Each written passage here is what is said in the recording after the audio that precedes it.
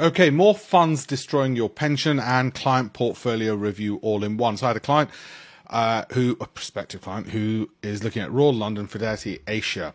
Okay, well, they're 2 crowns and they give these crowns away, honestly, like lollipops. This guy's only got 2 crowns. This is what worries me about performance. Asia, okay, should be good. Well, over 5 years, you've got, what have you got?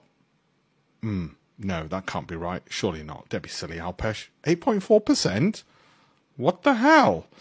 Okay, but over 3 years, surely they've done well. I mean, you know, the American markets, largest economy in the world, was up 55% on the Nasdaq last year and 25% on the S&P. So surely these guys in Asia benefited minus 29%. Okay, over the last year, they must have done well because obviously the American markets was lifting everything up and, you know, Europe was flat. UK, as ever, was flat. Oh, right, minus 13.2%. Okay.